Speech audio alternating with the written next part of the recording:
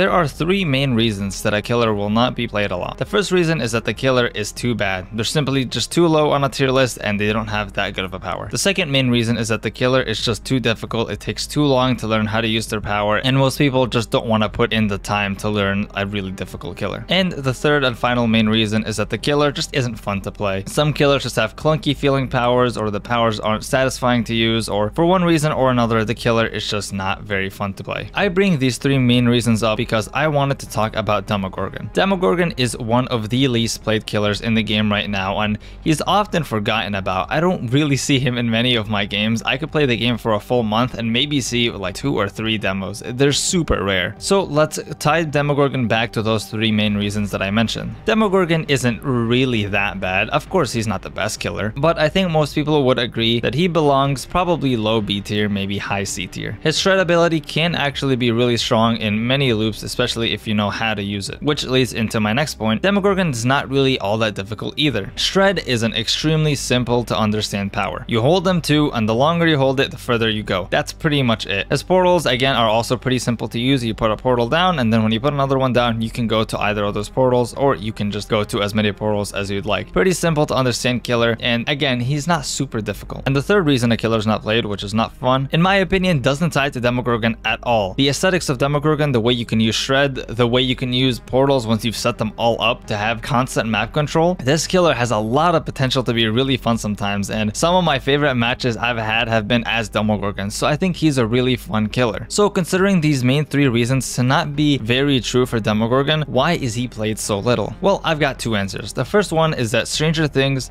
took away their license from DBD for I think a couple of years and was only recently brought back about a year ago. So what happened when Stranger Things took their license away from Dead by Daylight was that people who had Demogorgon got to keep him, but you couldn't buy Demogorgon and he was just inaccessible to newer players. So as time went on, people just kind of forgot him because, again, new players couldn't really buy him or interact with him, and behavior was just gonna kind of ignore him since they never had the license for him anymore, so why would they care about a killer they can't even control, really? So it makes sense that Demogorgon going away for a few years would have an effect on his play rate. Dead by Daylight has had Stranger Things accessible for about a full year at this point, and you still barely see Demogorgons. That brings me to my second reason, and that is Alien. I think it's impossible to deny the connection between Demogorgon and Alien, not only aesthetically, but power related, and we'll discuss that. Alien is just a better Demogorgon in almost every way. Not every way, Demogorgon has some stuff that's better than Alien, but I think 90% of people would agree that Alien is a better killer than Demogorgon, while also having a similar power. So, for most people, there's probably no real reason to pick Demogorgon over Alien. Before we even get into the power, there's some stuff that Alien has that's already better than Demogorgon. Alien has a smaller tear radius when they're in the crawler mode, which you're gonna be in crawler mode most of the time. They're also shorter in crawler mode. Xenomorph is generally darker, so any maps that are darker, he's gonna be harder to see. Those are just things that Alien has that aren't even related to his power that it's better than Demogorgon. But if you want to get to the power itself, the punishment for missing on Alien, missing his tail whip compared to Demogorgon's shred, it's so much less. After you miss your tail attack, you can move. Also, if you miss as Demogorgon, you can go flying past the loop, or you can hit a wall and can be stunned for quite some time. The recovery time on Alien feels a lot less and a lot smoother. So Alien feels better in the M2 regard, but if you want to talk about portals too, sure, Demogorgon has the strength of you can put the portals anywhere, but Alien doesn't even have to worry about setting them up. The portals are always right next to generators, or the portals, the tunnels, you know what I mean. They're always set right next to generators. They're set from the start of the game. You can go in, get your power, and then start a chase within like 10 seconds because, you know, you can go right toward